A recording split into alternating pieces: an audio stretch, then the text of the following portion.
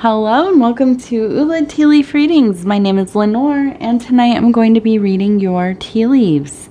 This is a horoscope for Sagittarius. If Sagittarius is your solar, lunar, ascendant/rising sign, then this is a message for you.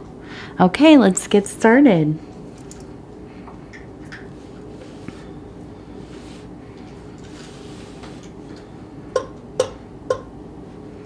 All right, knock, knock, knock. And I apologize. You might hear the cat chowing away. So, apparently it's a good time to eat, which usually whenever I start doing my readings it is. So, our card tonight is the Three of Discs. This has to do with works.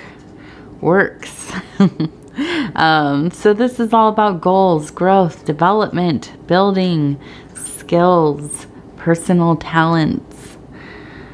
So it seems you are working on something, maybe going back to school, maybe learning some new skill set, maybe putting it to use in a new job, or maybe you are working your way up into a position that you've had your eye on. Okay, let's see. Where should we start here? I want to look at the deer. It's a beautiful, beautiful formation here. We have the horns, and they're glorious, and they're leading right up into that spiritual, metaphysical zone. Beautiful kind of posture, lots of confidence, feeling strong, kind of shoulders up, chest out, feeling powerful. And that makes sense because I think, you know, you are doing something that you feel like you know what you're doing. You are confident, you are talented, you are driven, you have a lot of motivation. And so the project you're working on, maybe the new creative process you're working on, the position in your job, maybe taking on some kind of I don't know, planning something, or, you know, working within your family to get something done. Whatever it is, you are feeling like, I know what I'm doing. I have the, you know, information and ability to get this stuff done. And so you're coming in there and you are kind of that godsend, you know. You really are able to communicate the things that need to get done.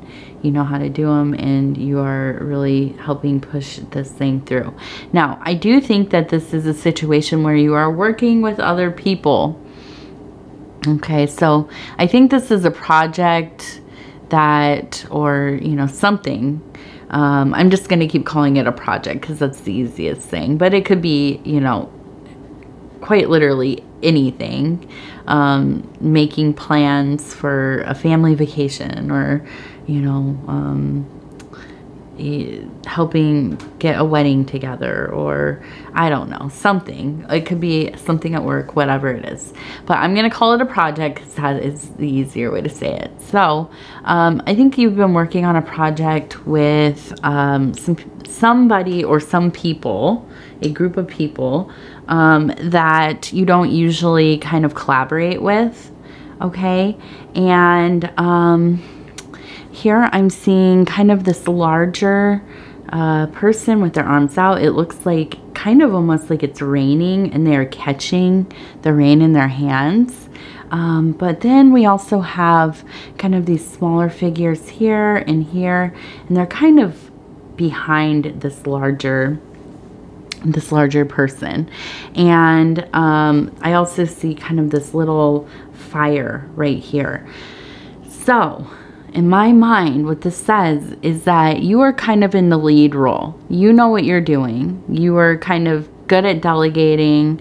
You're good at delegating and make it like seem like you're not delegating. You're good at taking the lead without making it seem like you're taking the lead.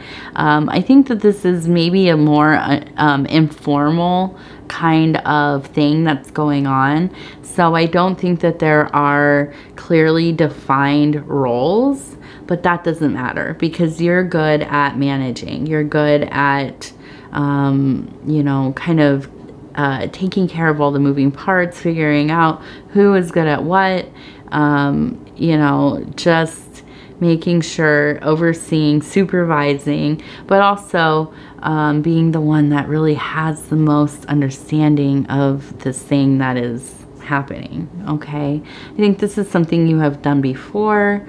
You have a deeper connection to it, and for some reason I keep thinking that this has something to do with like paperwork maybe, or I kind of wonder if it's like helping somebody get their affairs in order. Maybe there's nothing going on. They're not sick necessarily, but maybe they're getting older and they kind of need to figure out what they're going to be doing if something were to happen, or, you know, God forbid, if they passed on, you know, they want their wishes to be clear and put on paper. And I think that it could be something like this. Or, you know, maybe you are in just the talks of helping somebody get this going.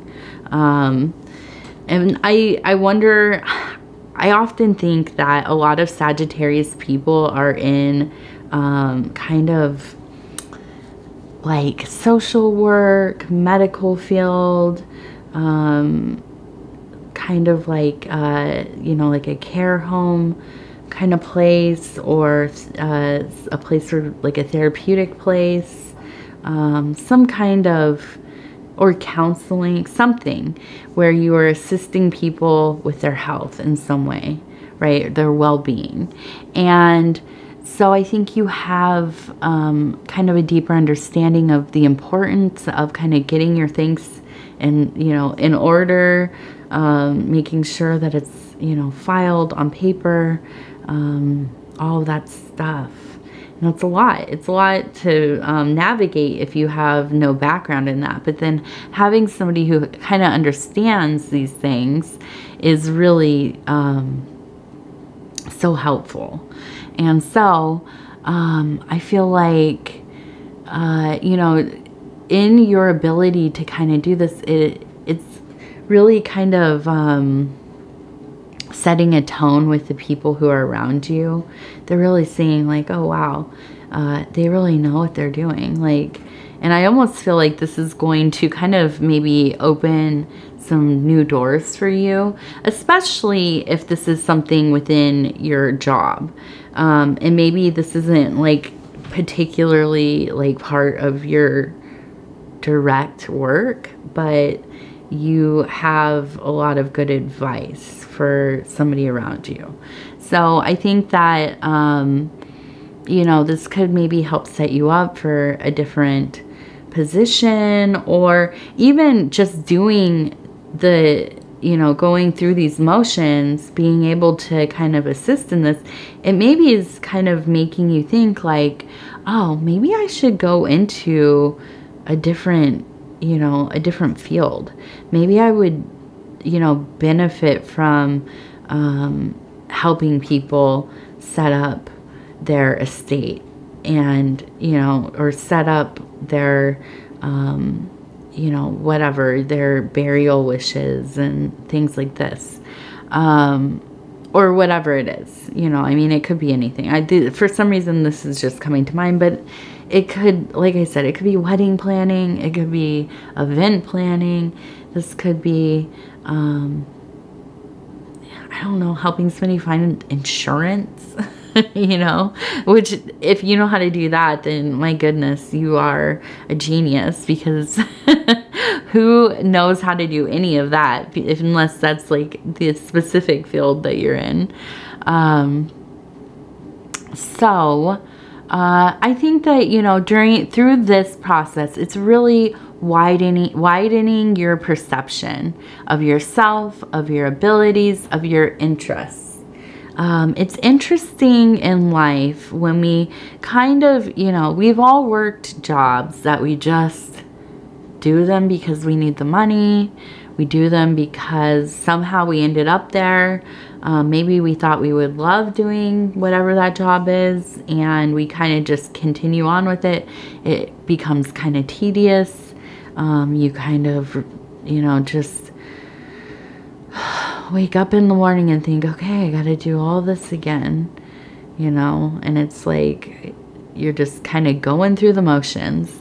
But then something comes up in your life that you maybe know a little bit about, and, you know, you're helping your neighbor figure out some kind of planning or something, and you think, wow, I could actually make this like my work. I could do this every single day, and I wouldn't feel like it's such a chore. I could find some ease in doing this, helping people, helping myself, you know, mentally, emotionally, and hopefully financially.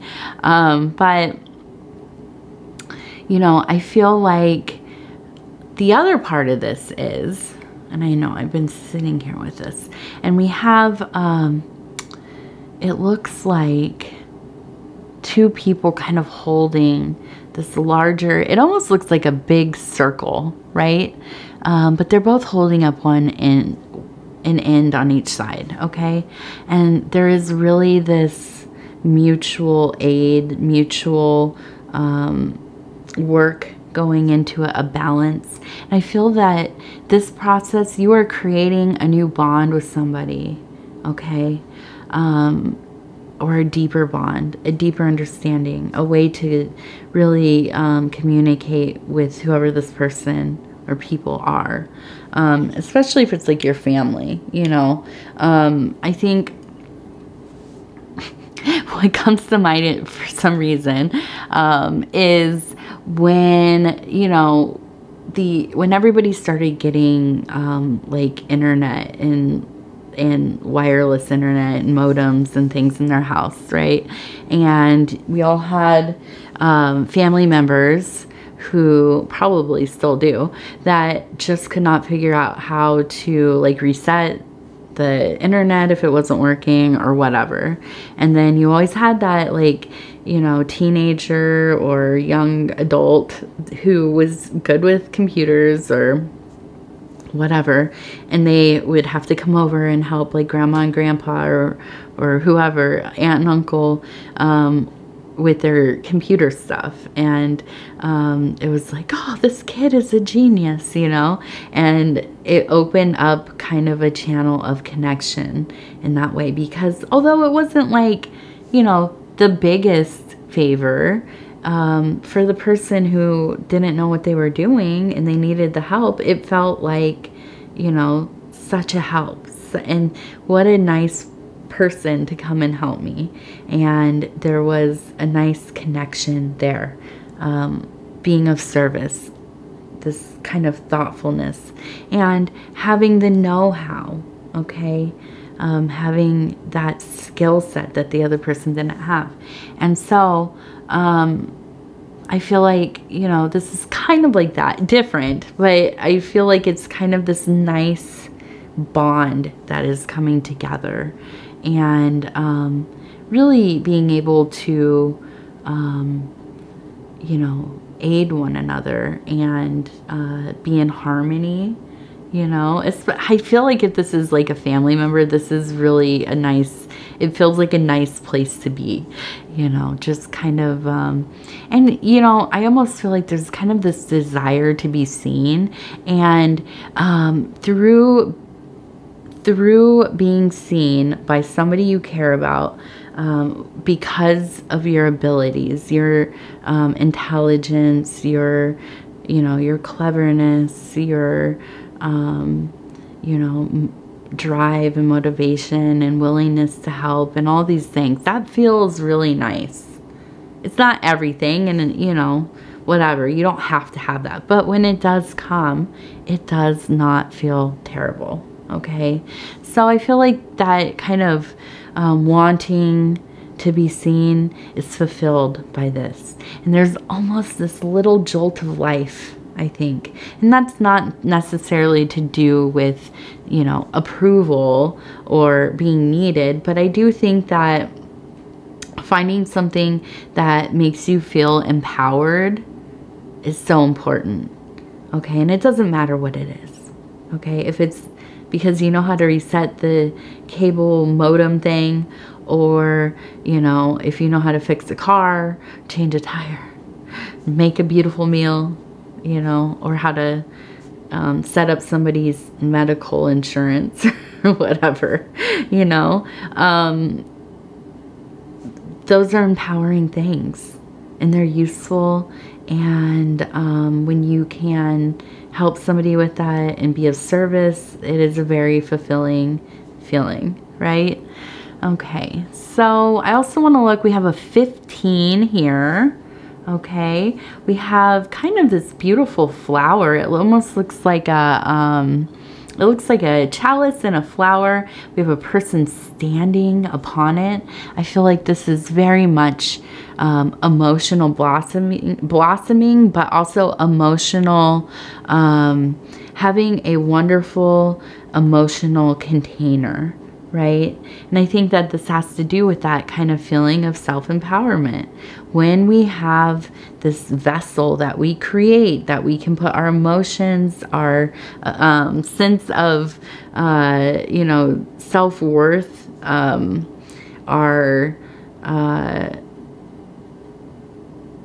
it's a rising sense of motivation, and just kind of propelling you forward to do more of what you love, what you care about.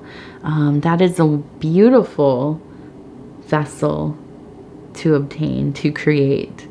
And so I feel kind of just like standing on top of that and standing on top of the world, feeling, you know, very, very much like you're activated by this work that you are doing. Okay. And then let's see.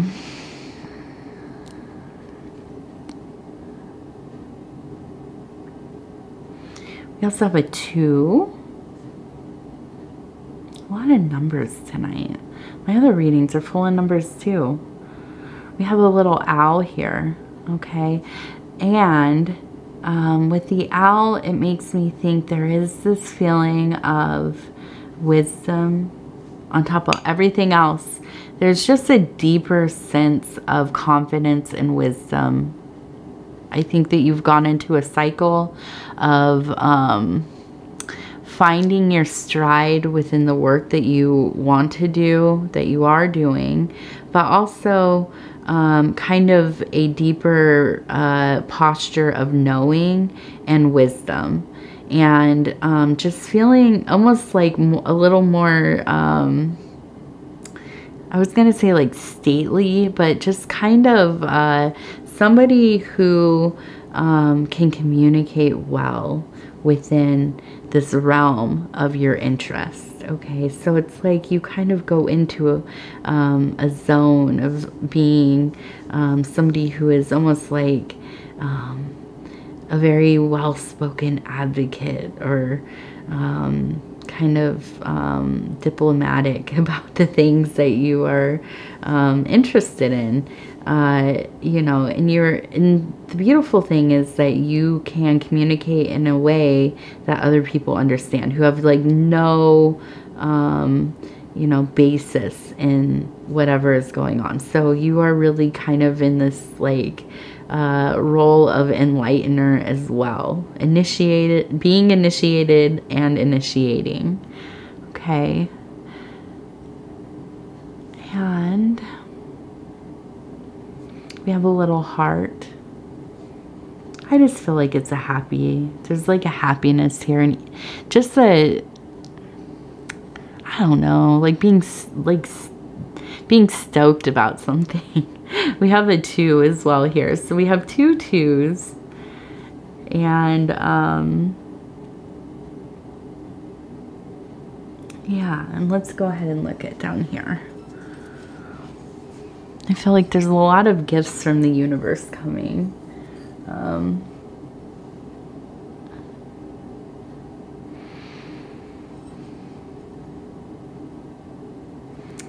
And I feel like it's just kind of, I mean, it's so much like, you know, the Trinity here. We have kind of this beautiful triangle coming together. Just the activation of those foundational parts.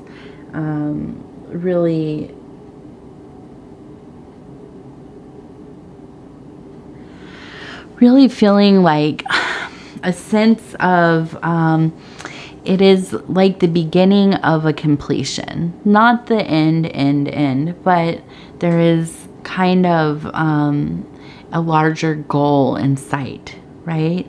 And so you're kind of, you know, coming up on that first what is it called, summit, right? Not the top, but the first little baby one. And you're getting up there and you're looking up and you're thinking, this is doable. It might be a lot. It's going to be a lot. But I know that I have the ability. And so the work needs to be done and it will continue to be done. You are very blessed by, you know, that very balanced intelligence. You know, that kind of cosmic consciousness flowing through and feeling just, I don't know, a great lightness of self emanating from the interior out. And I think that is making you also quite approachable. I think you're just in a wonderful place with yourself, with those who are around you. And, you know, there's not really any sense of conflict going on, which is nice. It's a kind of a nice change of pace, I feel like. So, Sagittarius, I want to say thank you for spending this time with me. Thank you for allowing me to bring you these messages. It is always such an honor to do these readings. If you would be so kind as to like the video, it helps us get into the algorithm, and that helps us get out into the universe. Basically, gets us to more people, and we're growing the channel, and you know, I appreciate that so much. So if you haven't subscribed, please think about doing that. You can hit the little bell. It'll let you know when the next videos are coming out. Other than that, if you want to leave a comment, I read every single one of them. It might take me a day or two to get back, but I do read them. They're very touching. The support means so much. And I find that so many of you are so generous with your personal stories, how you're doing, how you're feeling, being open, and not only that, supporting one another. I love seeing people kind of get along and cheer each other on in the comments there. I think that that's a wonderful act of community and being of service to each other, lifting each other up. And that makes me super, like, I don't know, a little bit emotional and happy to see that. You don't always see people behaving that way on the internet. So I like to keep that kind of energy in this community, our little tiny sliver of the internet here. So anyhow, I want to thank you, and we will talk again in just a few days.